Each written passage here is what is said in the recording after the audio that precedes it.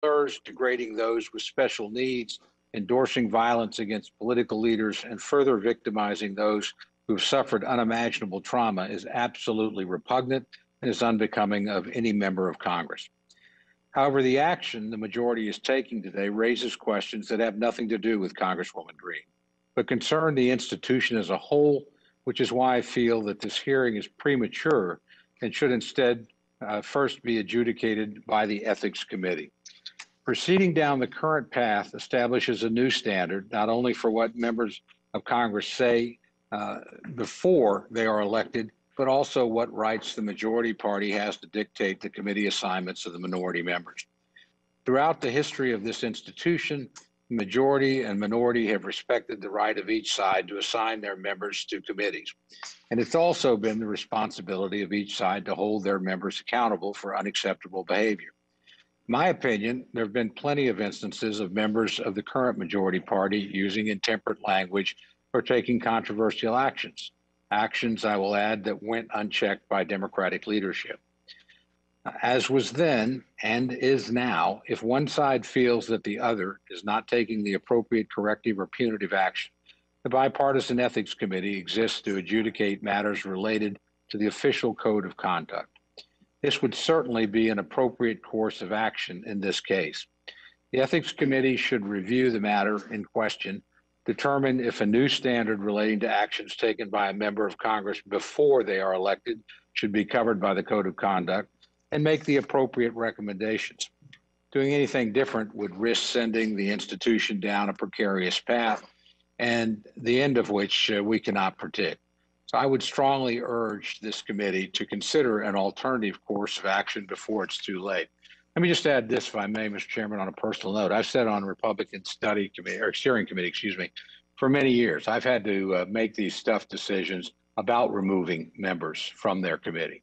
Haven't hesitated to do that. I think that's a function that goes with those jobs. I do worry a lot about the precedent of another party choosing to do it.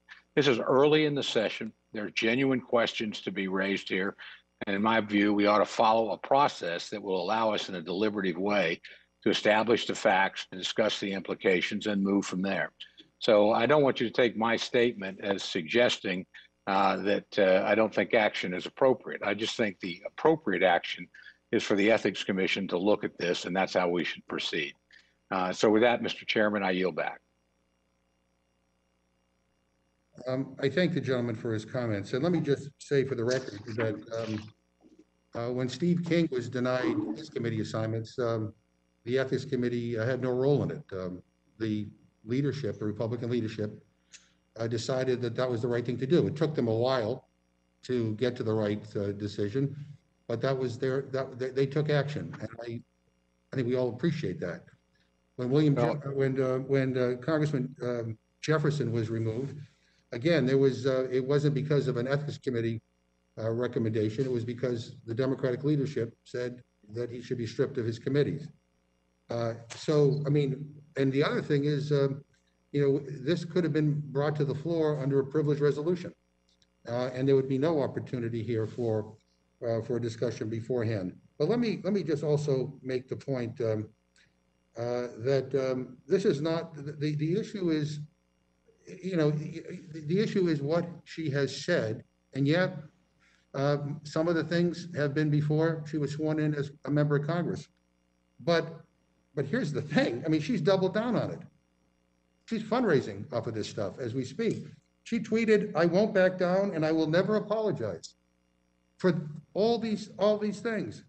And look, in terms of precedent, if the precedent's going to be that if somebody advocates putting a bullet in the head of a member of Congress, and if that is going to be the new determination as to what it takes to throw people off of committees, I'm fine with that.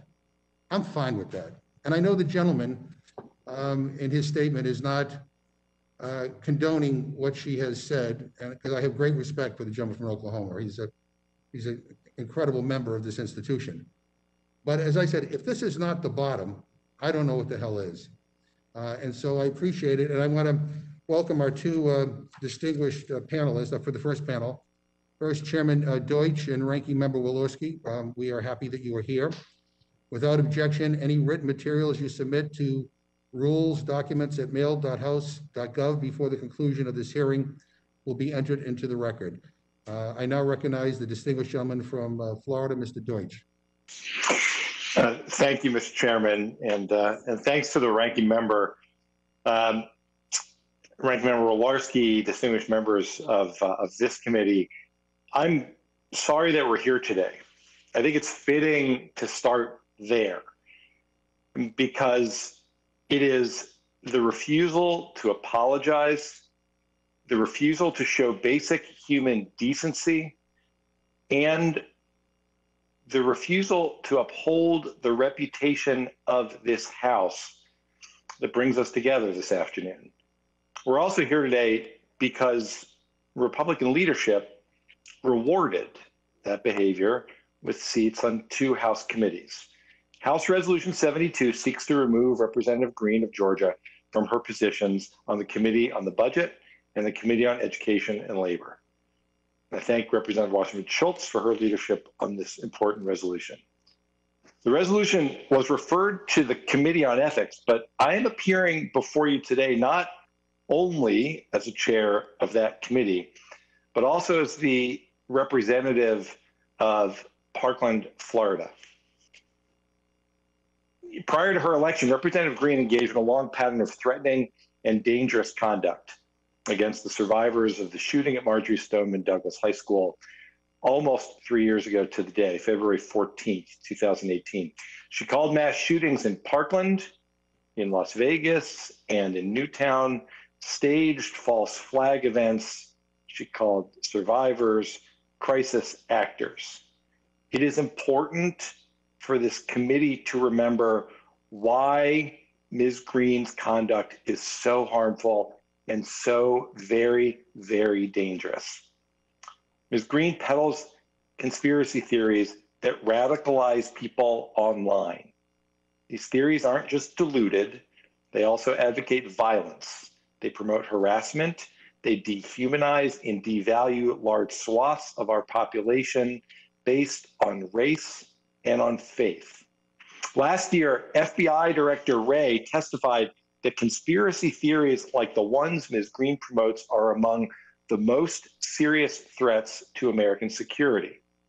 Ms. Green is now a member of Congress, one who has publicly spouted racist, anti-Semitic, Islamophobic garbage, has harassed survivors of mass shootings, denied their very occurrence. Now, I have cried with the families of Parkland, and I've grieved with them. And in my wallet, I still, to this day, carry a sheet of paper with the names of their loved ones so that they're never forgotten in Congress. So, and Mr. Chairman, as we have this conversation, you're right, you've met families. We've all met the families. I just want to be clear, I'm here today in part because Alyssa Alladef and Scott Beagle and Martin Duque and Nick Dorette and Aaron Feiss and Jamie Guttenberg and Chris Hickson and Luke Hoyer and Carl Lofgren and Gina Montalto and Joaquin Oliver and Elena Petty and Meadow Pollack and Helena Ramsey and Alex Schachter and Carmen Chentrup and Peter Wang cannot be. The families are still grieving, as are the communities of Sandy Hook and Las Vegas, and too many more to name. There are not words in the English language to properly describe how the remarks of Ms. Green makes these communities feel. They are still suffering. They will suffer forever, and this makes it so much worse. Ms. Green has not accepted responsibility for her actions, spreading these dangerous lies. If anything, she seems to be emboldened and has promised that she'll never apologize. She's not apologized for amplifying a call for that summary execution of the Speaker of the House. When promoting a rally in Washington, D.C., she called for a takeover of the Capitol with violence if necessary. She said that Congress is nothing and they should fear us. They should be cowering in fear. She told her followers to flood the Capitol, flood all of the government buildings, go inside. These are public buildings. We own them. Now look at where we are 1 month removed from a deadly insurrection. What have Republican leaders said in response to these comments as Ms. Green joined their ranks? Not enough. Finally, this week, the Senate leader, Leader McConnell, decried Ms. Green's what he referred to as loony lies and conspiracy theories. And he described her as a cancer for the Republican Party and the country. But in the House, Mr. Speaker, Mr. Ranking Member, Ms. Green was rewarded with seats on both the Education and Labor Committee and the Budget Committee. The Republican leadership isn't holding her accountable for her abhorrent statements and incitement. They're sending a signal that they will tolerate this conduct. That's why we're here today, because Minority Leader McCarthy refuses to do the right thing and remove Ms. Green from these committee assignments that give her a platform. House Resolution 72 is an unfortunate, but utterly necessary measure. One of our most basic individual obligations is to uphold the public's trust in democratic institutions, including this very body where we work. It would be impossible to maintain civic confidence in the integrity of the House if we were to normalize Ms. Green's behavior. We must affirm that this type of behavior is not now, will not be tomorrow, and will never be tolerated in the United States Congress. That is why I support House Resolution 72. Now yield back. Thank you very much. I'm now happy to yield the floor to my friend from Indiana, the ranking member of the Ethics Committee, Ms. Walorski.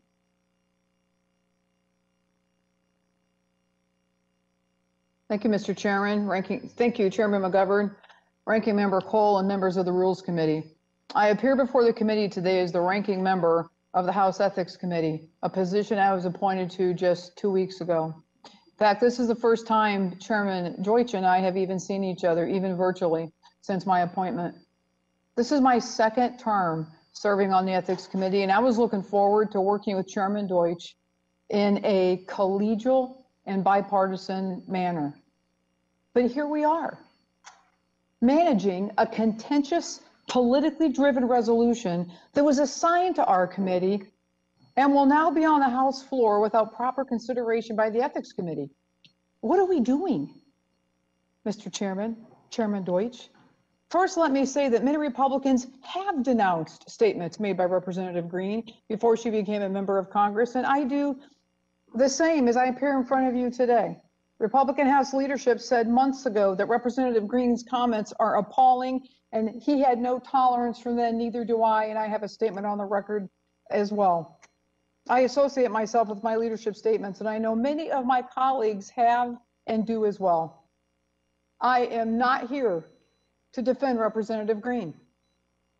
I'm here to defend the process of the House, and within this House, the integrity of the Ethics Committee and the functions of the majority and minority parties.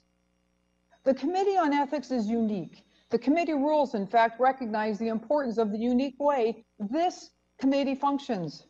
I would like to read directly from the committee rule book. From the foreword on page 1. The Committee on Ethics is unique in the House of Representatives, consistent with the duty to carry out its advisory and enforcement responsibilities in an impartial manner.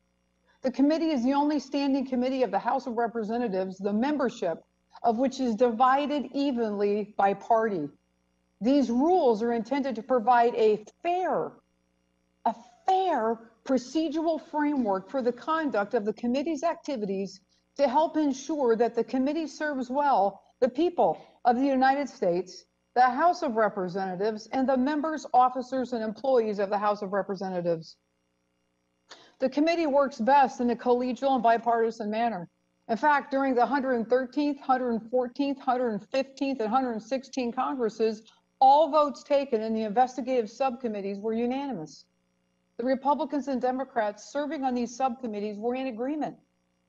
All of the work of the committee, completed by its sitting members, the members who are asked to serve in the investigative subcommittees, and the committee's professional and nonpartisan staff, all of the work is accomplished by bipartisan cooperation.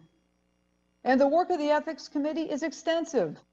In the 116th Congress alone, the committee commenced or continued investigative fact gatherings regarding 50 separate investigative matters, impaneled 6 investigative subcommittees, held 32 investigative subcommittee meetings, filed 5 reports with the House totaling over 3,300 pages regarding various investigative matters, publicly addressing 16 matters, resolved 24 additional matters, conducted 110 voluntary witness interviews, and reviewed over 420,000 pages of documents.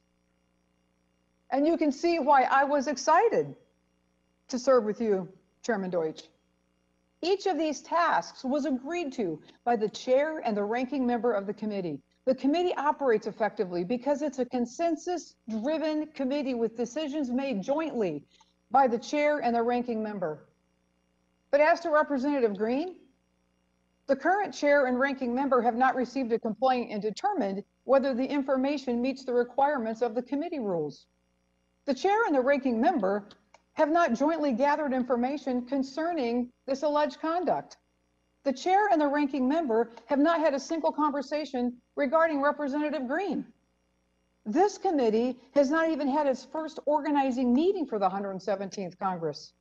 But yet the chair seeks to bring this matter before the House without proper committee consideration and jurisdiction and without due process. I believe it's worth noting that the majority did not have to refer this resolution to the Ethics Committee. The majority could have brought this matter directly to the floor through a privileged question, but instead it chose to violate the one thing that's working in this place, the collegial bipartisan manner by which the Ethics Committee could operate and has always operated with massive, major accomplishments and success. The Committee on Ethics has not exercised its jurisdiction over statements made by a member of Congress that were not otherwise unlawful before they were sworn into office. The Ethics Committee has sole jurisdiction over the interpretation of the Code of Official Conduct, which governs members of Congress, officers, and employees. But the statements that I have seen publicly were made before Ms. Green was a candidate or before she was sworn in as a member of Congress on January 3rd. Most, if not all, of the statements were made in 2018 and 2019 when Ms. Green was a regular citizen of the United States. The timing of the statements does not make them right, but the timing of the statements does put them outside the Ethics Committee's jurisdiction. The nonpartisan professional staff of the committee has provided, and the chair is aware that I intended to share this opinion today, that, quote, a review of public committee reports will indicate that the committee has not asserted jurisdiction over matters occurring prior to service in Congress where the conduct was unrelated to a campaign for the House and or occurred prior to an individual's candidacy for the House. And also, quote, committee staff is not aware of any instance in which the committee has disciplined a member for or initiated an investigation into conduct that occurred prior to a member's qualification as a candidate for election to the House or was unrelated to the member's successful campaign to the House. Nor is committee staff aware of any instance in which the committee has disciplined a member or initiated an investigation solely into statements that a member made prior to swearing in that are not otherwise unlawful. If the Ethics Committee is to review its jurisdiction over statements made by members of Congress on both sides of the aisle before they're sworn in, then the matter could come before the committee in a way that complies with committee rules and preserves the bipartisan collegiality intended. It should not come to the Ethics Committee in this unprecedented manner. It's not the function of the majority party to make this determination unilaterally. It is unprecedented for the majority party to take action to remove a minority member from his or her committee assignments for any reason. Again, let me be clear. I'm not here defending Representative Green. I'm here to defend a process with phenomenal members on both sides, led by incredible chairmen, has worked for decades in this institution. And if there was ever a time to pull this country together and to handle something and model something that works, here we are. I'm here to defend these processes. the functions of the majority and minority parties. House Resolution 72 is unprecedented. I agree with Ranking Member Cole's statement that history has shown respect for the right of each side of the aisle to assign their own members to the committees they chose and to hold their members accountable for their behavior. Thank you, Mr. Chairman. Thank you for your time today. I yield back. I thank the gentlewoman for her testimony. And let me again say for the record that it has not been the practice, nor is it expected, nor is it in the rules that to remove somebody from a committee should be going through the ethics committee. I mean, Steve King, who the Republicans belatedly removed because of his statements on embracing white supremacist ideas, did not go through the ethics committee. It's not a recommendation of the ethics committee. I gave you another example of Congressman Jefferson. That was his removal from the committee was not as a result of the ethics committee. So we have that. That's the precedent, okay? We're here today because, to be honest with you, the Republican leadership hasn't dealt with this. And it's unclear whether they're able to deal with it based on internal political strife. But let me ask Mr. Deutsch and Ms. Walensky a question here. Is the ethics committee constituted? I mean, do we have all the Democratic members and the Republican members? Do we even have an ethics committee ready to go? No, Mr. Chairman, first of all, the answer to that is no. We don't have a full complement of members because the Republican members have not all been named, so we've not yet been constituted. It's hard to argue. I just want to, if I could, since a lot of this was addressed to me, Mr. Chairman, I'd just like to clarify a few things. It's hard to argue that the committee doesn't have jurisdiction, but this should nevertheless go before the committee. But we can talk, and I want to clear a few things up, but then I want to talk just for a second about really the heart of the matter. Article 1, Section 5 of the Constitution vests the House with independent authority, independent of the House Ethics Committee, to discipline any of its members for disorderly behavior, for which the appropriate sanction may include the limitation of any right, power, privilege, or immunity of that member. There is no doubt, based on the language of the Constitution, that the House is well within its right to impose this sanction. But I want to just be clear. We wouldn't be here in this position today, and that's where I started. I'm sorry that we're here. I'm sorry, Ranking Member Walensky, that this is the first occasion that we've had to be together in a formal way like this. But we wouldn't be here if Representative Green had not been seemingly, and it is all, and I appreciate your and the ranking member's words about how awful these statements are and these actions are.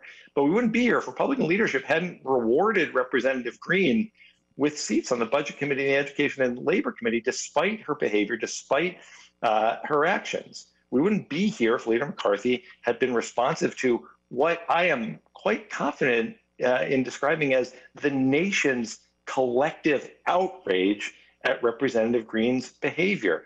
I wonder if I can, Mr. Chairman, just submit for the record a letter from Sandy Hook Promise from Mark Barden and Nicole Hockley.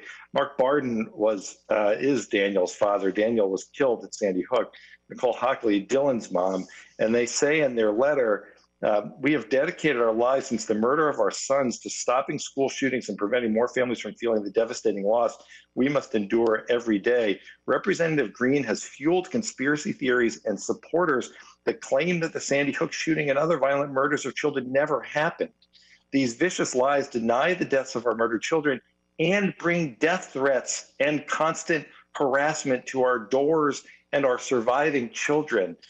Mr. Chairman, this is not, we can't hide behind process arguments which on the merits aren't accurate anyway.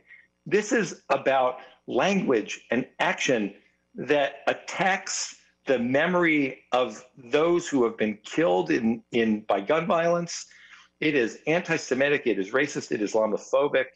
And to say that we should just simply spend time thinking about whether everything that we know that's been said is offensive enough to warrant action is just, it's not creditable approach to this whole issue. Let me just say one last thing on this, because you talked about at the ethics committee, the role of the ethics committee, Mr. Chairman, and I take this as seriously as any member of the House, and I know that Ranking Member Wolarski does as well.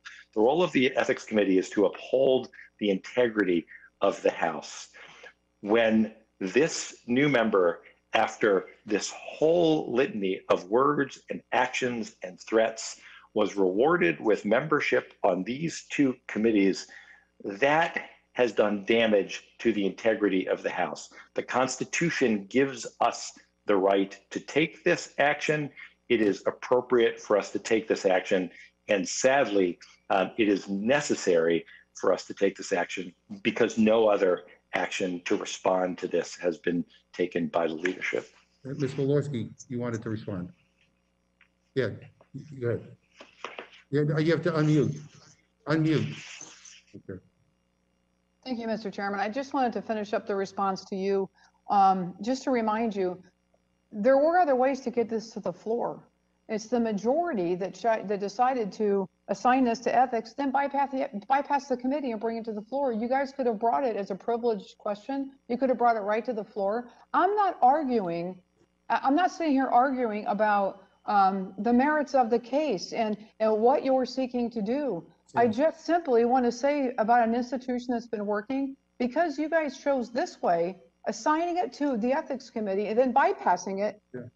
And bringing it right down, we're going to destroy what kind of integrity the chairman's been talking about, and even member-to-member trust politically. Yeah. This could be a power grab perceived by the American people. I think it's a power grab, consolidation of power. That's why I'm concerned, because you chose to do it this way. You had other options.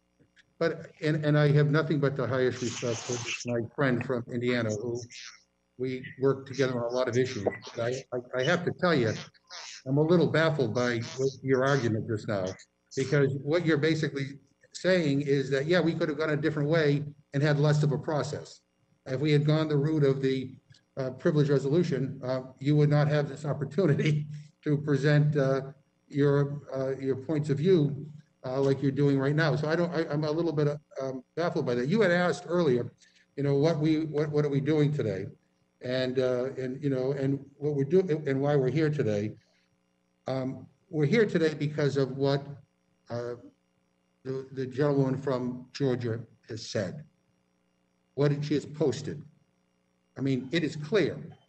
It's on her social media. I mean, Holocaust deniers that she has given them oxygen. I mean, it's really beyond the pale.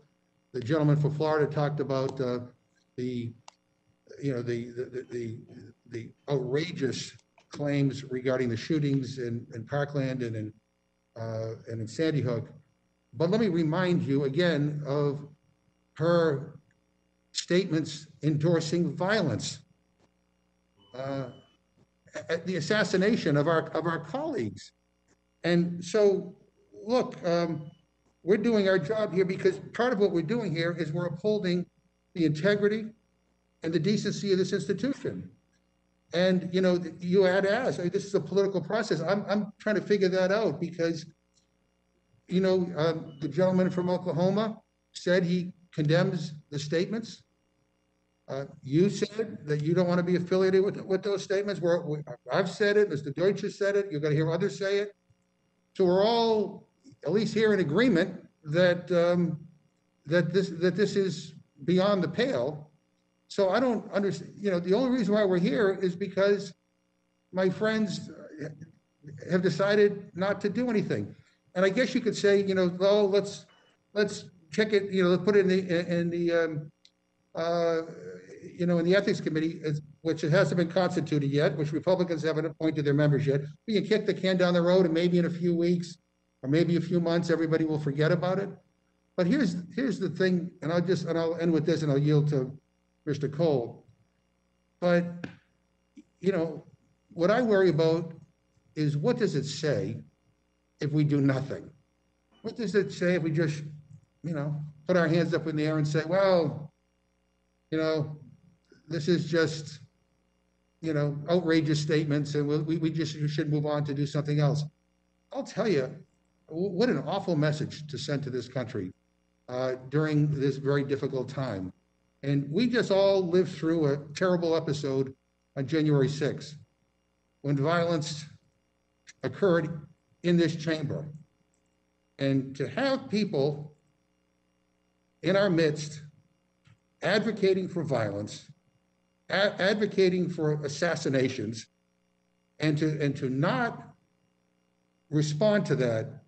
And I think what we're doing here, quite frankly, is the minimum we should be doing. I personally think she should resign. I don't think she's fit to serve in this institution, but this is the minimum. Like I said at the end of my opening statement, I would like to think we could have a bipartisan vote on this, because I think if we did, boy, that talk about bringing the country together, that would send a message. Anyway, I appreciate both of the witnesses here. I'm happy to now yield to my good friend from Oklahoma, Mr. Cole. Thank you very much, Mr. Chairman. Just some housekeeping business first, if I may. I asked unanimous consent to submit for the record a statement from Mr. Biggs of Arizona in support of Mr. Babin's amendment to H Resolution 72. Without objection. Thank you very much, Mr. Chairman. Just a quick couple of points. And let me ask you, Ms. Walorski, and then certainly would ask you as well, Mr. Chairman. But when this was referred to the Ethics Committee, did you expect the Ethics Committee would actually take it up?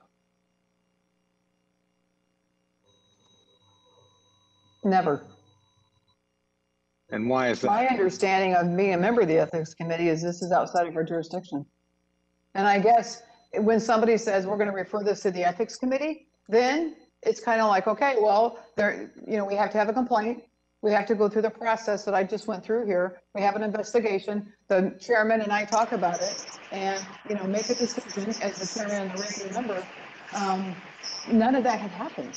Could the gentlelady suspend for 1 second? Could everybody who's not speaking make sure they press their mute button so we can hear Ms. Walorski clearly? Thank you. Certainly, Mr. Chairman, I'd give you a chance to respond to that. Sure. Thanks, Mr. Cole. I'm really at a loss, because if the argument is that this never would come before the Ethics Committee, and yet at the same time the argument is that this should have gone to the Ethics Committee, then you're creating this loop, which means only one thing: that there would never be accountability. Never be accountability. And just, if I may, just Mr. Ranking Member, in April of 2018, a Facebook commenter asked our colleague, now do we get to hang them? Meaning H and O, referring to Barack Obama and Hillary Clinton, to which she responded, stage is being set, players are being put in place. We must be patient. This must be done perfectly or liberal judges will let them off. And then she created a petition to impeach Speaker Pelosi and said it's a crime punishable by death is what treason is. Nancy Pelosi is guilty of treason. Mr. Cole, I could go on and on.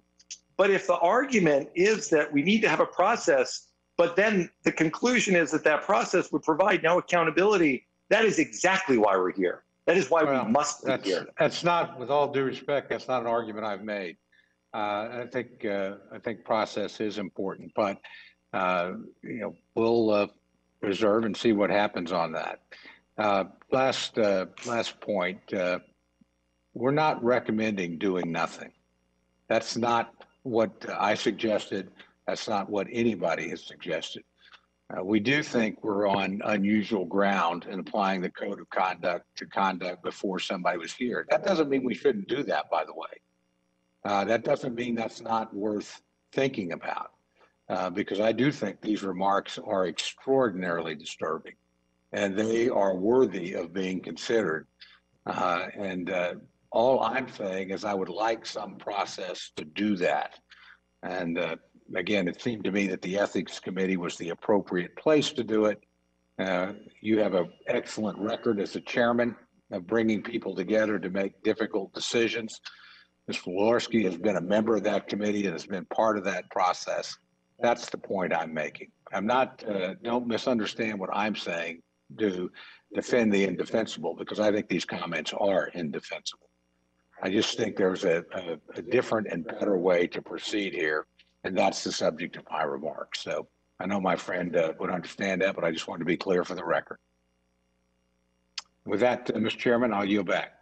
Yeah, thank you very much. And again, I mean, we can go down these rabbit holes of process, but when we have done this in the past, it has not been as a result of an ethics committee deliberation.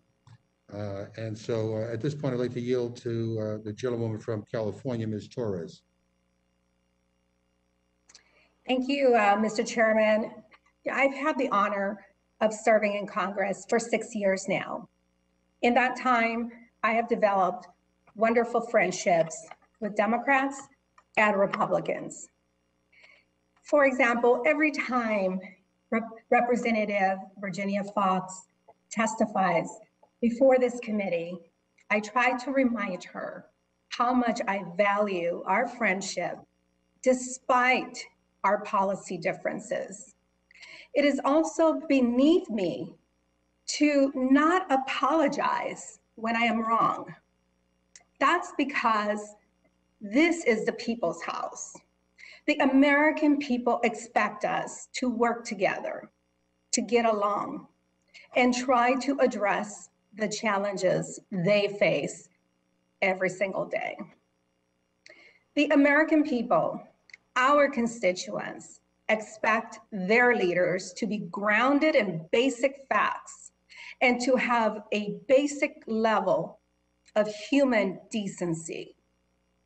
And while I hold most of my colleagues in great esteem, sadly, there are exceptions to this expectation. We are here to vote on a resolution to remove Representative Marjorie Taylor Green from her committee assignments due to conduct that is contrary to our House rules and the inaction of Republicans. I am confused as to how long should we expect to wait for Republicans to take action on something so deplorable. To quote Senate Minority Leader Mitch McConnell, "Loony lies and conspiracy theories are a cancer." I would go farther than that. They are dangerous and a threat to our domestic security. Anyone who conducts themselves in such a manner should not be legitimized by holding a platform on committees of national importance. Let me be clear.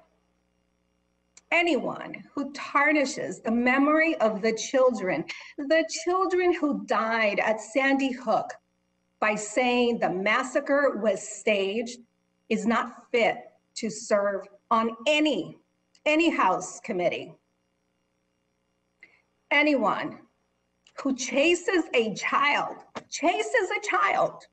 a survivor of the Parkland shooting for the mean-spirited purpose of harassing, intimidating, and belittling a child by shouting at them in public and calling them cowards while videotaping the exchange does not deserve to craft policy on the committee that determines how to educate and keep our children safe. Think about that. Regrettably, the trauma caused by this mass shooting, a horrific event, led to the unfortunate suicide of 2 survivors. Colleagues, I am a proud Californian, and I take issue with anyone who disrespects Californian lives lost by promoting hate against our Jewish friends and neighbors, claiming that the wildfires were started by Jewish space lasers. does not deserve to serve on a committee that sets our national funding levels. Anyone who questioned the 9/11 attack, endorsed executions against our colleagues, referred to the midterms as Islamic invasion, simply put, is a danger to this institution and our personal safety. Bigoted conspiracy theories are what incited a mob of domestic terrorists to storm the Capitol. And as a result of the attack, the United States Capitol has changed. Blue lives have been lost. One murdered at the hands of the angry mob. Posting this sign on your door is not justice. It's an embarrassment. This building is a historical place, a national treasure, where my constituents used to easily visit. Now it requires militarized security. And still, when I walk the halls, I do not feel safe. Words have consequences. We're going through a time of tragedy. More Americans have died from the coronavirus than during World War II. We need to come together. It is time to hold members that sow bigoted theories that have caused bloodshed and that are meant to divide us accountable for their words and actions. We must hold members of Congress to a standard that reflects the historical dignity of this body. With that, Mr. Chairman, I yield back. Thank you very much. Mr. Burgess.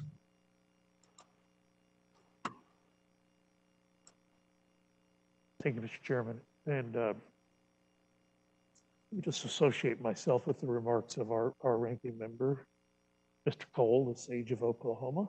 I think he said things quite well and quite succinctly.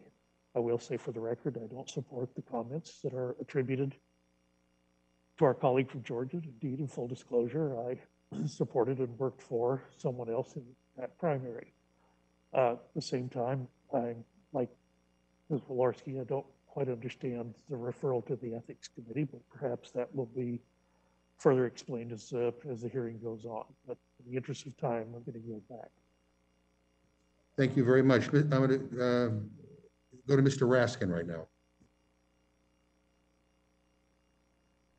Mr. Chairman, could I pass for the moment and come back to me? I'm just completing one other thing. Is Mr. Perlmutter? No, okay, let me go to Mr. Rushenthaler. Thank you, Mr. Chairman. I appreciate it. I'd like to echo the sentiment of Ranking Member Cole. I would like to just draw attention to the fact that we do need to look at the precedent setting for a statute of limitation. To my knowledge, when we've done this in the past, it's been for comments that have been made while the member was in office. I just think I'm not advocating one way or the other. I'm just saying that the question needs to be asked, are we going to adopt the statute of limitations? And if we are, how far back that statute of limitation it goes back. Additionally, that would lead to the question of when does the Ethics Committee have jurisdiction? So for example, if comments are made in that statute of limitations period, whenever it is, when that person is a candidate, do they then get vetted by the Ethics Committee? These are just questions I am posing because if we are going to go down this route, the precedent is set, which would require a statute of limitation. With that, I yield back. Thank you. I thank the gentleman very much. I just want to again point out that the gentlewoman from Georgia has doubled down on her comments. She's been quite, as a member of Congress, and you can check her Twitter account out to validate that. I'm now yielding to Ms. Scanlon. Thank you, Mr. Chairman. You know, listening to our witnesses and the members of this committee, all I can think about is what a terribly sad day this is for our country and for Congress. But we don't have a choice but to deal with this. Historically, the parties have policed themselves. Even as recently as a couple years ago, our Republican colleagues removed a member from committees after he made a series of false and despicable statements. But that was the old GOP. Now, when a member of the House Republican caucus advocates for insurrection, violence against elected officials and children, or promotes fringe conspiracy theories, apparently the Republican Party embraces that member and assigns her to committees where her unhinged beliefs can do the most harm. For apparently the party of limited government and fiscal responsibility, free markets, and peace through strength has become the party of conspiracy theories and QAnon. And that's not my assessment. That's a direct quote from Republican Senator John Thune of South Dakota. A Republican Party that endorses the violence and conspiracy theories espoused by the representative from Georgia is not our parents' Republican Party. It's not Ronald Reagan's GOP or the Bush's GOP.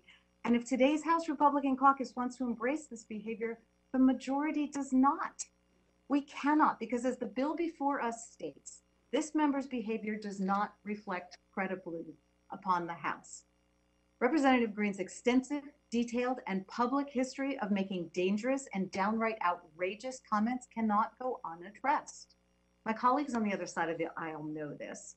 And by refusing to hold a member of their own party accountable, they force us to take the unprecedented but necessary action to stop the spread of conspiracy theories, lies, and hate in Congress.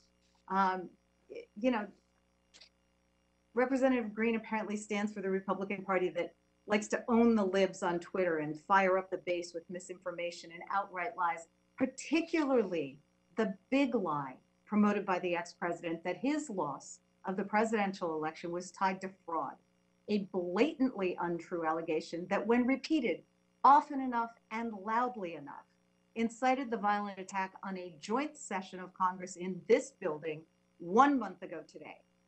But that's how we got here to where we are today. Years of angry, vengeful, alt-right pundits sowing racism, anti-Semitism, Islamophobia, and lies about America. So now they've infected the grand old party, and now Republican leadership is doing nothing to separate themselves or their constituents from these conspiracy theories that thrive amidst the hatred. No matter how much our colleagues today say that they disapprove of the representative's conduct, they must realize she's now the face of their party. The woman who supported the armed insurrection of the Capitol, which has taken the lives of 6 people, including 3 police officers, has more influence on her party than our colleagues here do today. Think about this. If Marjorie Taylor Green was in any other job, she could not avoid serious disciplinary action. With her history of advocating for violence against her colleagues, challenging police officers, and refusing to abide by law enforcement rules put in place for the security of everyone who works in this building, and advocating for lies which undermine the job we're all entrusted to do here for the American people. So this conduct would not be tolerated in any other workplace in America, and the Capitol should be no different. This isn't canceling the voice of the representative from Georgia. It's about accountability. As one of our colleagues has mentioned, there is no right to committee assignments. But if a member conducts themselves in so disgraceful a way that she brings discredit upon Congress and her own party is incapable of addressing the problem, then the House as a whole has to do it. And with that, I yield back. Thank you very much, Ms. Fishbach. And Mr. Chair, I appreciate the opportunity. And, you know, as one of the freshman members and new to Congress, you know, it really does seem to me that this would be setting a new precedent, and one that I think could be very dangerous. It's a precedent where the majority party can punish a member of the minority party by removing them from their committee assignments. And I really don't believe that this precedent is in the best interest of the body. And but I appreciate the opportunity to take just a minute. Thank you. Thank you very much. Mr. Perlmutter, are you ready, or Mr. Raskin? Who's? Yes, I'm delighted to go, Mr. Chairman. Okay. With your permission, Mr. Chairman, yeah, I just want to speak in very strong favor of this resolution. I was hoping when I first saw it that this would be an opportunity for real bipartisanship on the part of the Rules Committee, and we love our colleagues on both sides of the aisle in the committee, and I thought that we could model for the whole House our determination to stand against this kind of militant and deranged extremism, which has become such a threat to American democracy. I was delighted to see the remarks by the Senate Republican leader, Mr. McConnell, who said, and I'm going to quote, "Loony lies and conspiracy theories are cancer for the Republican Party and our country." Somebody who suggested that perhaps no airplane hit the Pentagon on 9/11, that horrifying school shootings were pre-staged, and that the Clintons crashed John F. Kennedy Jr.'s airplane is not living in reality. This has nothing to do with the challenges facing American families or the robust debates on substance that can strengthen our party.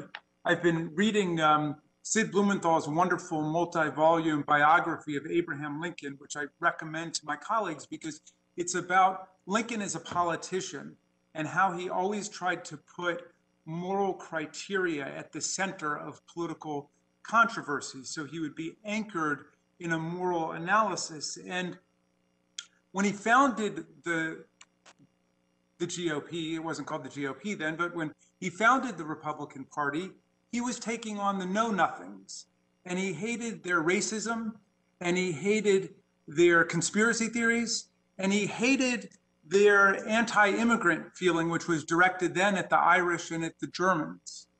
That was the foundation of the Republican Party, one of our great Republican parties. And I would take no delight in seeing the Republican Party destroyed, but it is being destroyed by these fanatical conspiracy theories and by the racism and by the anti-Semitism that has been unleashed by this kind of thinking. And so, if our friends in the Republican Party won't take a strong stand against it, then we in the House of Representatives must take a strong stand against it. And I favor this resolution, and I yield back to you, Mr. Chairman. Hey, thank you very much. And let me just say again, as I said at the beginning, I hope that when this comes to a vote, that it's a bipartisan vote, because I think that would be a strong unifying message to this country. And I've heard a lot about precedent. I mean, the new precedent here is that a member of this House is calling for assassinations. That's the new precedent. And as I said, if that's the standard, that we move people from committees, I'm fine with that. I'm fine with that. Mr. Perlmutter. Thanks, Mr. Chair. I came in late. I did hear Ms. Fishbach and some of Ms. Walorski's comments. This gives me no pleasure, and I agree with Ms. Fishbach. This is the precedent. I don't like this precedent. But as the chairman has said, the language Ms. Green has used, the universe that she lives in, denying the school shootings and lasers from outer space, starting the fires. I don't think we have any alternative. I certainly had wished that Mr. McCarthy and the caucus, the Republican caucus, would have taken stronger steps than they have, and I don't think we have any other choice. And I appreciate the comments of the witnesses and the other members and concerns shared by Mr. Cole and Ms. Fishbach, but this thing goes beyond the pale, and it does discredit to the House of Representatives if we don't do something. So with that, I yield back. Thank you. Mr. Morelli. Thank you, Mr. Chairman. I apologize. I got kicked off, so I'm certainly probably going to repeat what other members have said. I think the distinguished ranking member said there must be a different and better way. And I actually don't disagree. I think there was and there is a different and better way. The different and better way would be for the minority leader to exercise the leadership that he is entrusted with to make certain that members of his caucus serve in appropriate positions. And the decision that he made and the steering and policy members in the Republican caucus made was to put Marjorie Taylor Green on the Educational Labor Committee. And to the point others have made, you did that with full knowledge of all the things that she has said leading up to her time in Congress and since her time in Congress. You had that as material that went into the decision you made on which committees this individual would serve on. And so was there a different and better way?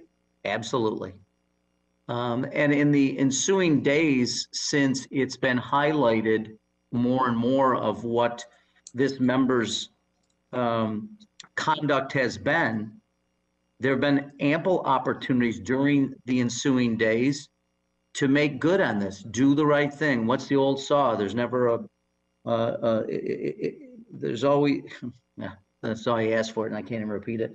Never a bad time to do the right thing, I think is the way it says. So over the last several days, you could have done the right thing. You could have stepped up. And I think the minority leader has to take on the responsibility for what I think is a tragic, misguided decision. Could undo it. You could undo it today. You could undo it before the House acts. So this is a simple one. And frankly, this really is a question of right and wrong. I wasn't at the Pentagon on 9/11. I was in New York City. I watched those buildings burn and come down, where thousands of Americans lost their lives. And Ms. Taylor Green has indicated that she questions whether or not anyone actually saw the plane hit the Pentagon. I wasn't there. I'll assume that the thousands of witnesses and people in the building speak for it. But, you know, as others have said, you could continue to talk about this. The other thing that I find striking about this is it would be one thing if, having said or done some of these things in the past, the member demonstrated some remorse. That, and I understand from press reports, there have been numerous attempts by colleagues, probably on both sides, but certainly on the Republican side, to have her come out and say publicly, I apologize. They were intemperate remarks, they were ill-informed, whatever it is you want to say. But she has not only doubled down, tripled down, quadrupled down, she has boasted of raising $1.6 million off of her comments in the last several days, as though this is some kind of joke or this is some kind of way to raise campaign funds. I mean, how cynical have we gotten? How just completely lacking in any morals would someone suggest that all of their comments to date should not only not be apologized for, but should be used as an effort to raise campaign dollars? I find it hard to imagine. Yes, these are unprecedented actions we may be taking. These are certainly unprecedented times, and she is certainly an unprecedented type of member. And in fact, I think has said publicly in tweets that if we do this, the Republican majority in 2 years will use this extensively to hurt Democratic members. I'm paraphrasing, but essentially that's it. And apparently now she speaks for the entire Republican caucus, not just for herself, but she's now going to say what they will do to us. I find this all incredibly, incredibly disturbing. And I am someone, I came out of an institution and now I am part of another institution that values very much its history, its precedents, that values decorum, that values people having respect for one another, even when they disagree. But there's no room for that with this member, as far as I can tell. And to continue to double down, to continue to suggest that not only does she not regret her comments, but every indication that going forward, she continues to, and I'm sure probably will, use the same type of language, continue to engage in conspiracy theories. And I must say, probably the person that sold me most on voting yes today is probably Mitch McConnell. Because frankly, I don't know that I would say Senator McConnell has been a beacon over the last several years. For him to have reached a point to make the comments that he has made, I think says volumes about where we are and the actions we take. So do I wish, to my good friend, there was a different and better way? There have been. You chose not to take advantage of them. You should have. And I think everyone should be embarrassed by the comments that this member has made in the past and has continued to make. And so with that, Mr. Chair, I'll yield back and I will Thank you. strongly support this rule and I will strongly support the resolution on the Thank floor. you. Mr. Desagne. You have to unmute. Yeah. Okay, okay.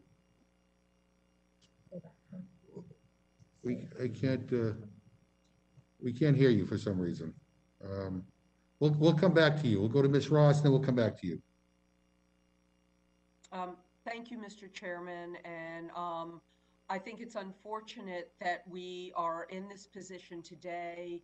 I think it's unfortunate that the Rules Committee is having to deal with this, though I do appreciate the chairman pointing out on multiple occasions that this at least gives an opportunity for a committee hearing when there doesn't appear to be another appropriate committee for this.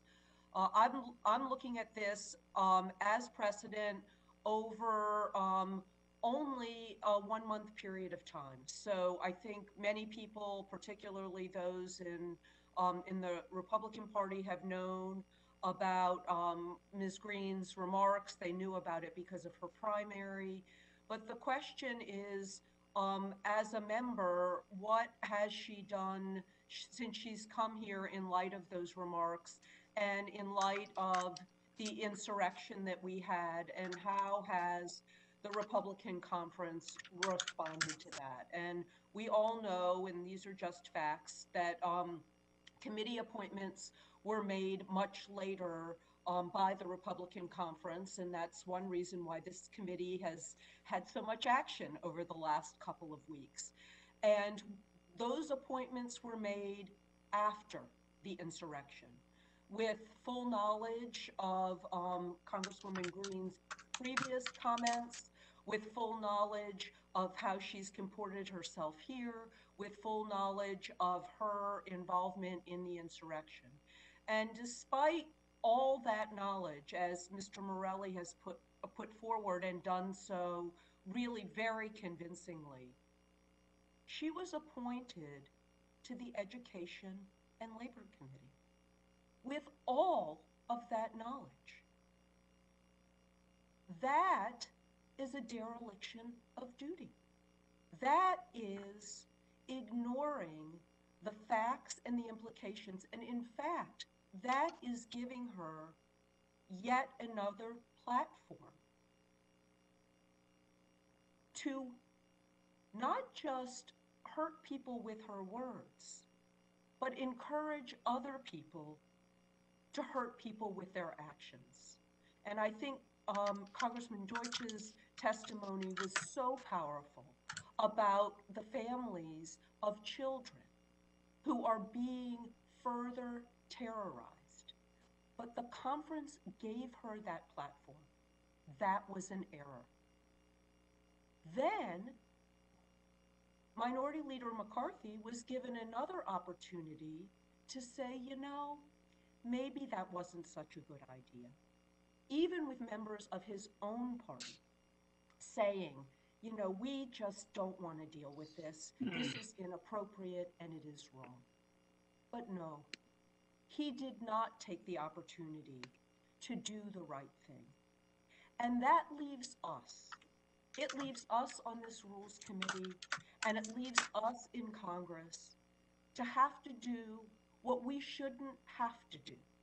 It should be up to the Republican conference to police its members, to do the right thing.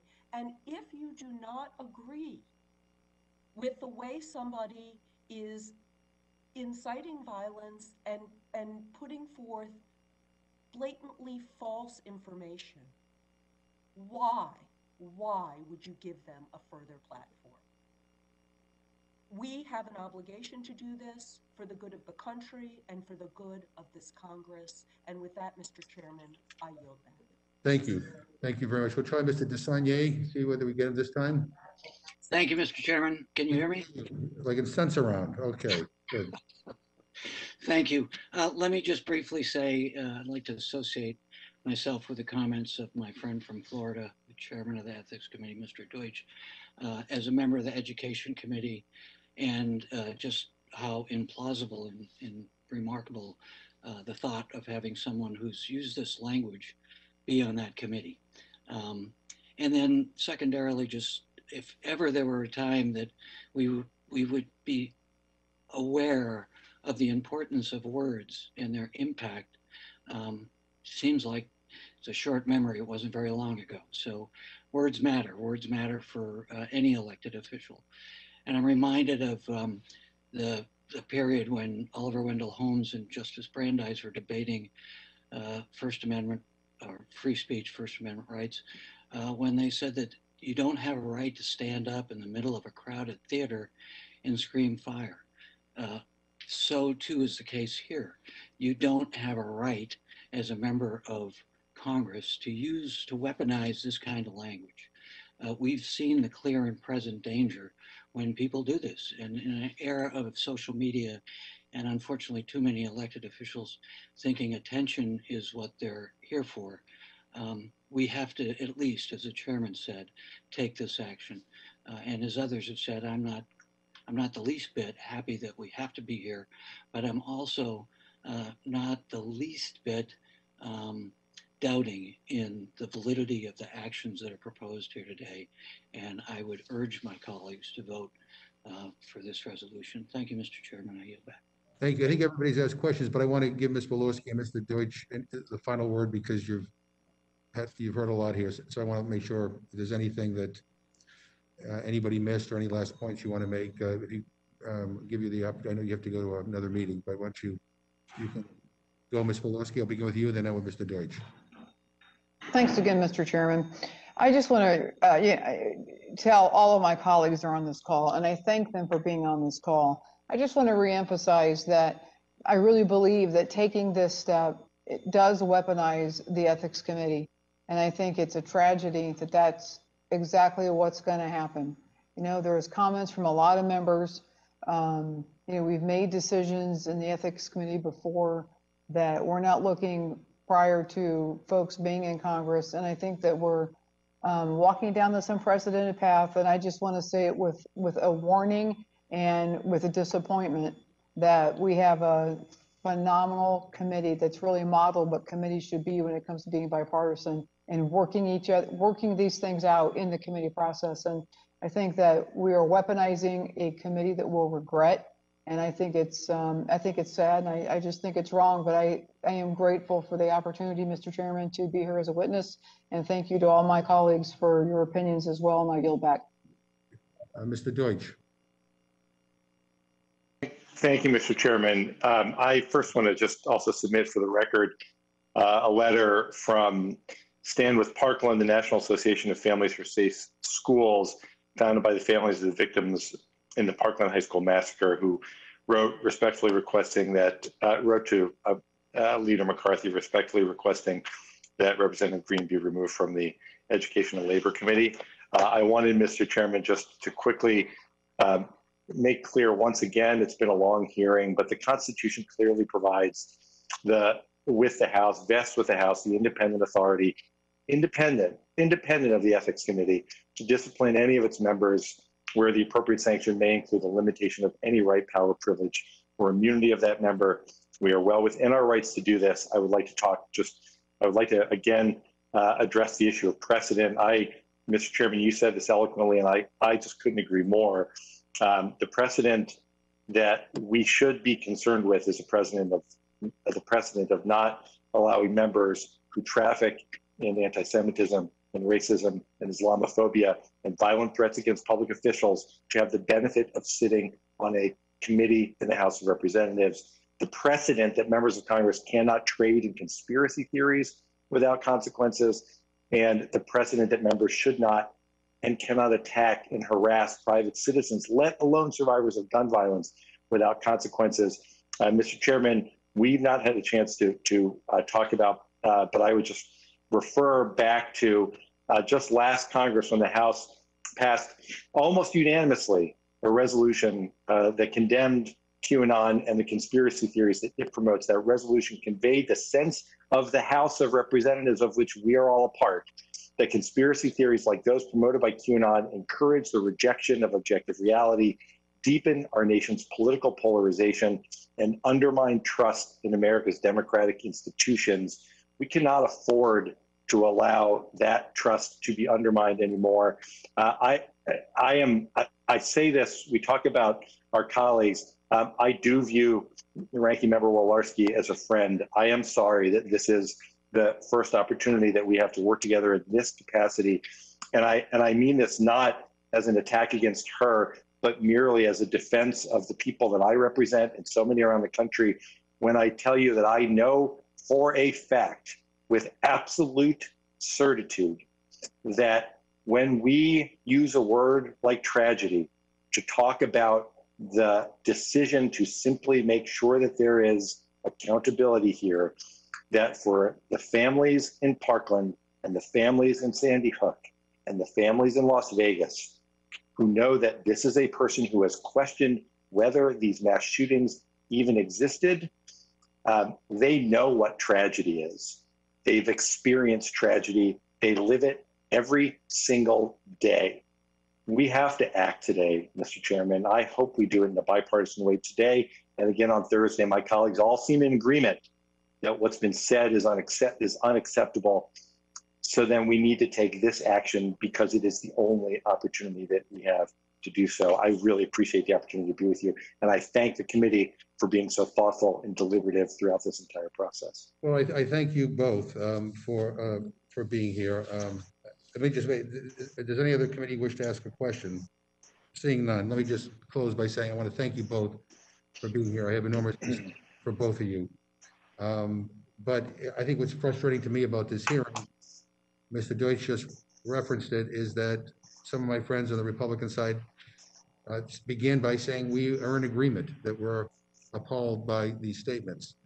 And then it's followed by a but the process, well, first of all, as we've said over and over and over again, the history of removing people from committees doesn't go by way of the Ethics Committee, number one.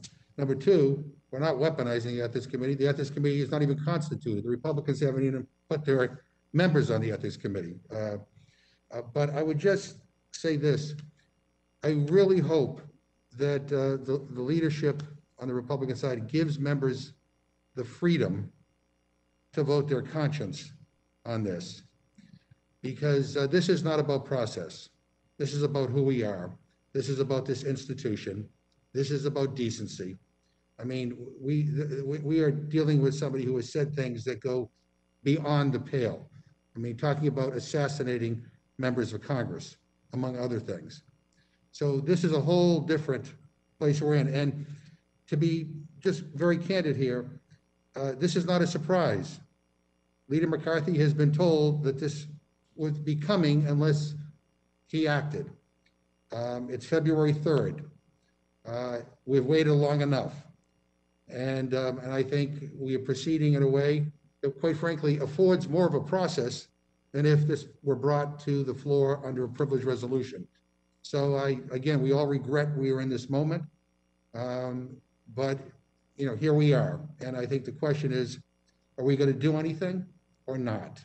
And I hope that in a bipartisan way, the answer is yes. So I thank you both, and you are now excused. I want to welcome our next witness, the gentlewoman from Florida, Representative Wasserman Schultz, who is the author of this legislation. I want to thank her for providing testimony today. Any written materials you submit to documents at mail.house.gov before the conclusion of this hearing will, without objection, be entered into the record. I now recognize the gentlewoman from Florida, Ms. Wasserman Schultz. Thank you, Chairman McGovern, Ranking Member Cole, and members of the Rules Committee. I truly wish I was not sitting here today to present my resolution to remove Congresswoman Marjorie Taylor Green from her committee assignments. But I've listened to all of the testimony and the members' comments throughout the breadth of this hearing. And I have enough experience as a legislator to know that when you don't have a leg to stand on, you argue process. I'll note for the record that there isn't any member on this committee on the other side of the aisle that has argued that Marjorie Taylor Green shouldn't be removed from her committees. You have not at all addressed the issue of whether we should remove her from her committee. You have only argued process. Unprecedented action by a member of Congress, which this certainly is, requires, necessitates an unprecedented response. It doesn't have to be this way, as has been noted throughout this hearing.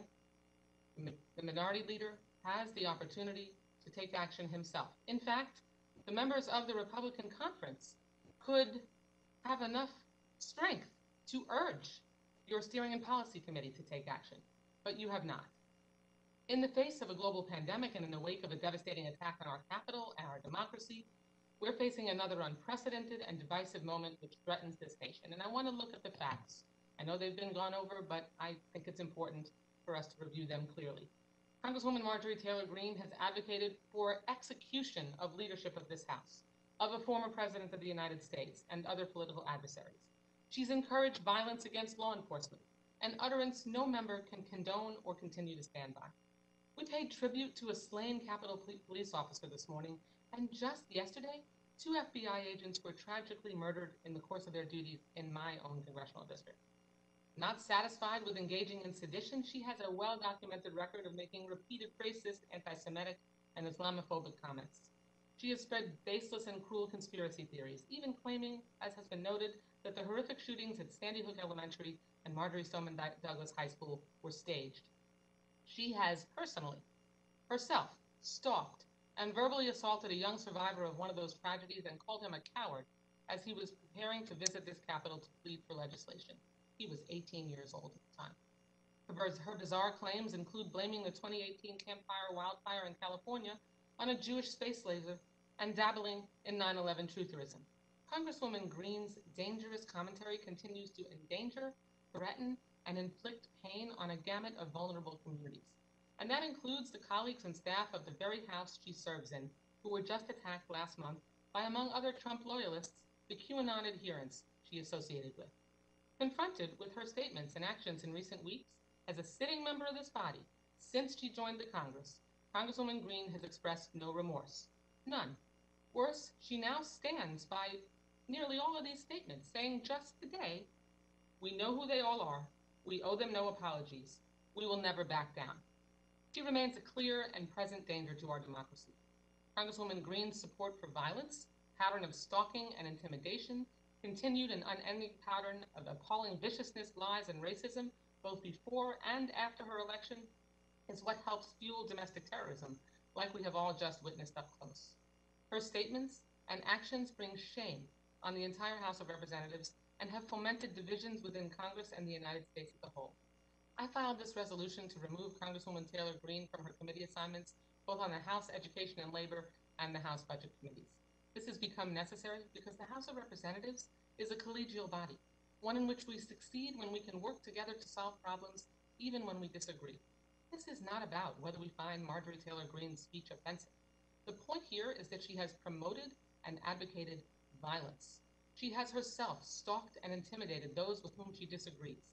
In short, she is harmful to others and harmful to the House of Representatives and our ability to function normally. We need our elected leaders to rise to the immense challenges we face as a nation at a time when we must solve them with facts, ethical behavior, and respect. Lies, bigotry, and conspiracy theories cannot be sanctioned, instead of peddled in these hallowed halls. Based on her actions and statements and her belligerent refusal to disavow them, she should not be permitted to participate in the important work of House committees.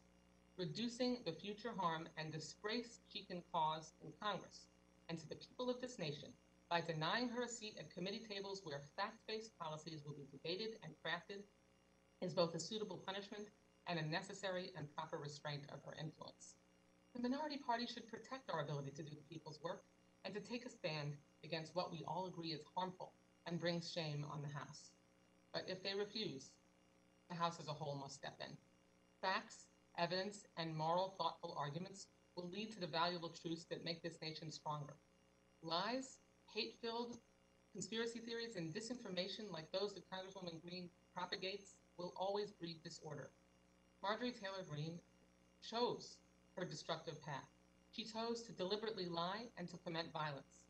And once elected, she chose to stand by those words and actions, and today, she doubled down. Now that she's made those choices, The House must choose to limit the harm she can cause going forward in this body. We can take an important step toward restoring integrity and truth in this House by removing Congresswoman Marjorie Taylor Green from her committee assignments. While it is an action that we do not take lightly, it is the necessary course of action in the face of her extraordinary behavior, unbecoming of a member of Congress. Thank you for the opportunity to present to the Rules Committee. Well, first of all, Ms. Washington-Schultz, I want to thank you for your testimony and for your leadership on this issue. I have made my views on this matter pretty clear. I will withhold any further comment at the moment. But let me ask my Republican colleagues, any questions on the Republican side? Mr. Rush? Thank you, Mr. Chairman. I appreciate it. No comments. I would just say this. There has been talk about process and Republicans bringing up process. This committee is a process committee.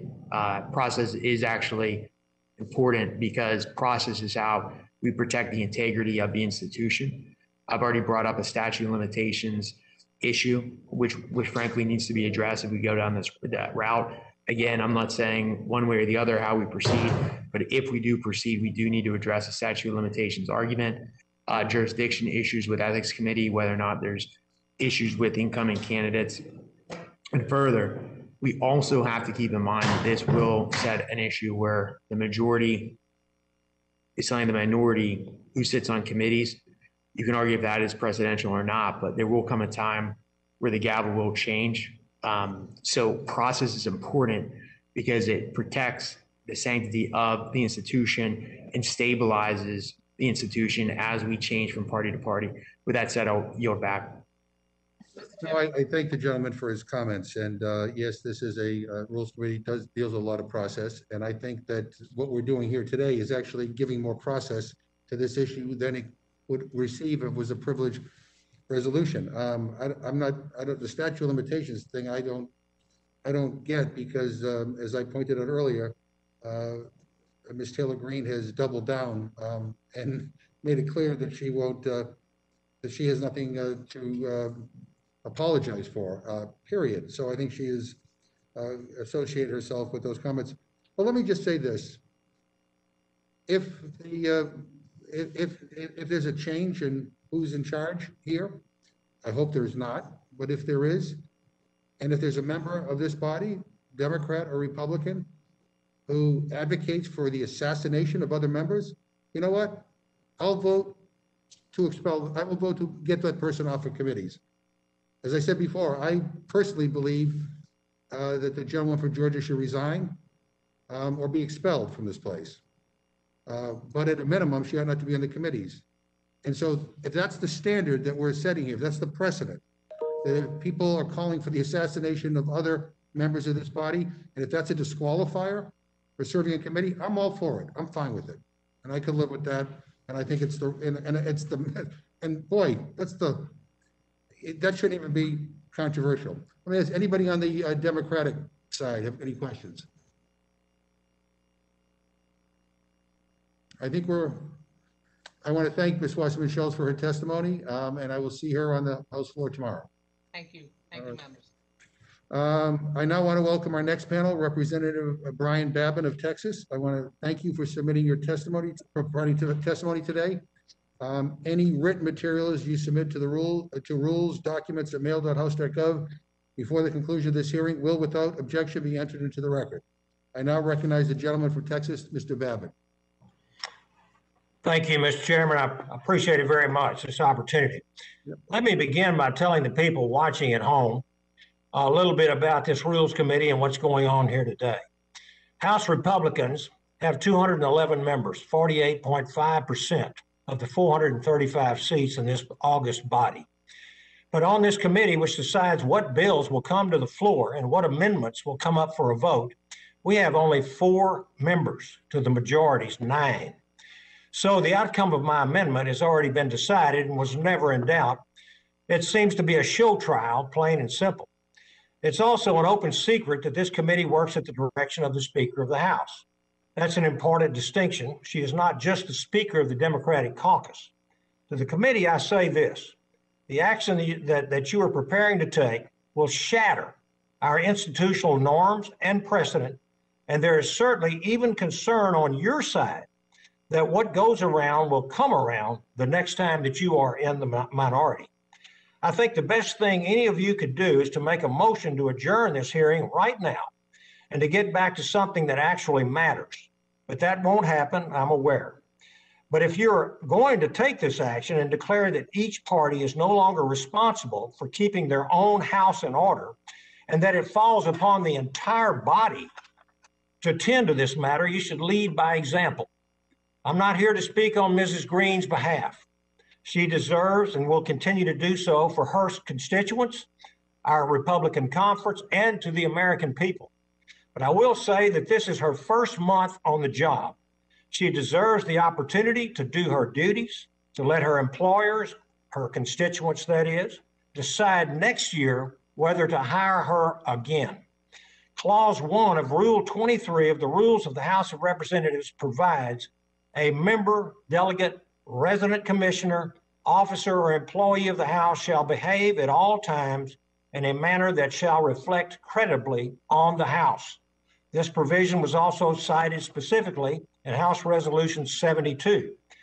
Representative Green was not a member of the House when she said many, if not all, of the statements that led to this course of action. However, Representative Omar has been sworn in for 3 months when she said that the Council on Islamic American Relations was founded after 9/11 because they recognized that some people did something, unquote. There are two glaring errors here. First, CARE was founded in 1994. Secondly, on 9/11 wasn't just something that some people did something. It was the brutal murder of nearly 3,000 Americans by 19 radical Islamic terrorists. And this very Capitol may have been the next target had 4 of those terrorists not been thwarted by the heroes of United Flight 93. Unfortunately, I could go on with the near constant litany of wildly offensive, anti-Semitic, America is a bad guy rhetoric that Representative Omar has espoused both before and during her time in Congress.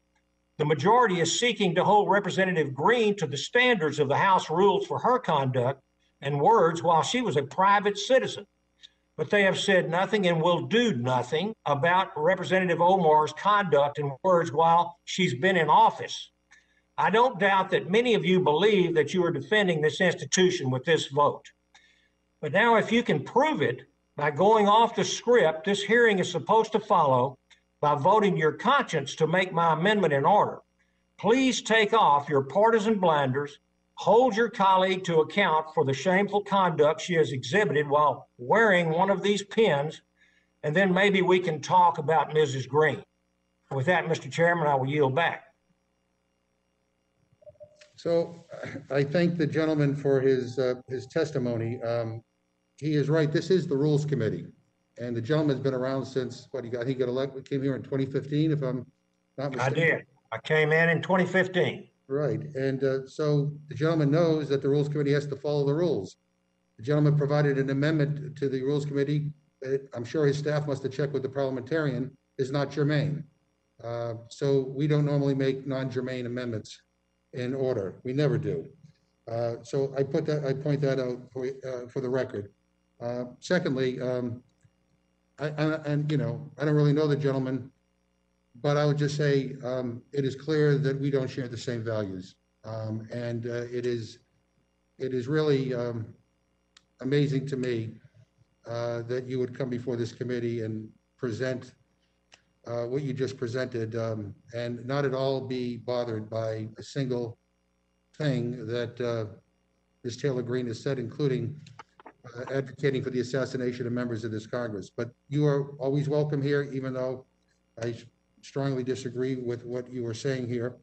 Let me ask on the Republican side, is there any questions of Mr. Babin? Thank you. Thank you, Mr. Chairman. I appreciate it. I would just like to thank my colleague, the good doctor from Texas, for coming to the committee and to see if he would have anything to add. Thank you very much, Guy. Appreciate you. Mr. Chairman, I would say that we probably do share our values. However, you can't wear blinders and see one side of the table and not see the other side, because that is not the only quote that Mrs. Omar has made in her time and her tenure in Congress. I've got a list here that I could go down. There are 11 quotes, 11 instances where she has made anti-Semitic tropes, and I don't recall ever seeing the Rules Committee institute a proceeding against her.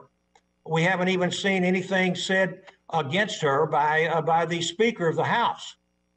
She has retracted partially some of these, but others she has doubled down on. And I could read these if you will indulge me. Mr. Rushenthaler has the time. If he wants to indulge you, he can. I would just ask my colleague from Texas if we could just move on, if you don't mind, and we cannot go through I understand the point you're trying to make, but for the just sake of moving this along, I'd ask you to refrain if that is okay with you. That's fine with me. Absolutely. Thank you. Thank you, Dr. Babbitt. Okay, you're welcome. Thank you. Anybody on the Democratic side have a question? Mr. Chairman, Ms. Torres. perhaps you can explain or define what germane means, just to make sure that the general public who has been spoken to by our witness truly understand what we're talking about here. So let me read from the rule. Germaneness, no motion or proposition on a subject different from that under consideration shall be admitted under color of amendment. I mean, that is the technical. So this is not relevant. This is not germane to the underlying bill. And again, the parliamentarian would have, I'm sure if you check with the parliamentarian would have told you that. But anyway, Ms. Torres, any other questions? Thank you, Mr. Chairman. I just want to make sure that all of our members are fully informed of what all these terms are that are being thrown out. And I yield back. Mr. Chair, if I might, Perlmutter. Yep.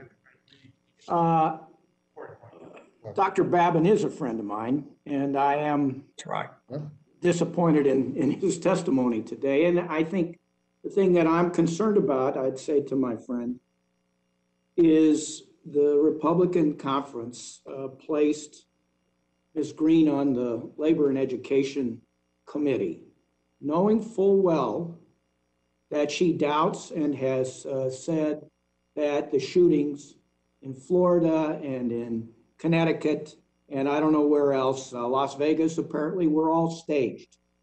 But certainly at the schools in Florida and in Connecticut, that is, you've run an office. I was in leadership in my state legislature and the state Senate. Never would we pick anybody. I mean, I don't know that I've ever had anybody like that, but we certainly wouldn't put somebody like that on labor and education, period. And she has no business. I mean, just that alone sets up this whole thing. And I've heard your testimony, and you want to try to equate Rep. Omar with what's going on here. But this started by the selection of Ms. Green, who questions these shootings that we all know happened, to put her on labor and education. That is the whole point here, to my friend. And I don't, if you want to respond to that, feel free, but that's what's got me so upset, period. Well, if I may respond, Mr. Chairman, I consider Ed Perlmutter a very, very good friend. Over the years that I've served with him on space and science, we have similar loves and likes, and we've traveled together. And I really appreciate that. And I appreciate what you're saying. And I'm not here to address the supposed statements by Mrs. Green. I have understood that she has retracted some of these statements. I am not versed up in them. And so I'm not here to talk about her, okay? I'm here to make sure that what's good for the goose is good for the gander. And when the chairman says that he doesn't have the same values, or I don't have his same values, I can tell you that we probably most certainly have the same values, but we cannot pick and choose one side that may be the opponent's side and not look and see, just like it says in the Bible, if you have a speck in your eye, don't criticize someone for the speck in his eye if you've got a log in yours. And you have problems on your side as well that have not been addressed. And that is what this amendment is all about. So Ed, I would just tell you that I appreciate what you just said, and I understand the high feelings on both sides here. So with that, I'll just yield back. Mr. Chairman, can I just jump in real fast? Let me make sure the Perlmutter is finished. Yeah, I'm sorry. I'd yield to Mr. Reschenthaler. Thank you, Mr. Perlmutter. Mr. Perlmutter has said that Dr. Babin is his friend. Dr. Babin has said that Mr. Perlmutter is his friend. I want to say for the record that I consider Mr. Perlmutter a friend, but he'd be a better friend if he invited me skiing at some point in his home state of Colorado. And with that, I would yield back. Okay. It's on the record. It's on the record, Ed. You got it. I yield back to the chair. Anyone else on the Democratic side looking for recognition? Let me just say, Mr. Bevan, the false equivalence that you have just presented to us, to me, is unbelievable. The controversial remarks that Ms. Omar has made, she's apologized for, and she's actually engaged Jewish leaders in her community and around the country. And you're not here picking, you are here picking and choosing, because what your amendment would do is exonerate Ms. Green. I mean, this is not an and, this is, you have exonerated her. And the deal. I'm not here to talk about her, Mr. Chairman. Well, this is what this hearing is about. I don't know if you got the notice, but that's what this hearing is about. And the bottom line is that, you have come with a resolution that essentially exonerates her. And so I look at, I mean, whatever.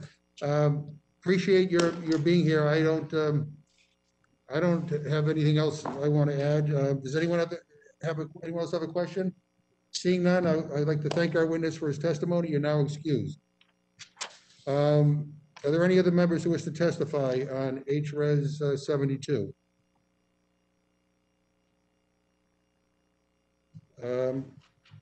Seeing none, this closes the hearing on HRES 72. At this time, I'll entertain a motion from the gentlewoman from California, Mrs. Torres. Mr. Chairman, I move the committee grant HRES 72, removing a certain member from certain standing committees of the House of Representatives, a closed rule. The rule provides 1 hour of debate, equally divided and controlled by the chair and ranking minority member of the Committee on Ethics. The rule waives all points of order against consideration of the resolution. The rule provides that the resolution shall be considered as read. I yield back. Thank you. You've heard the motion from the gentleman from California. Is there any amendment or discussion?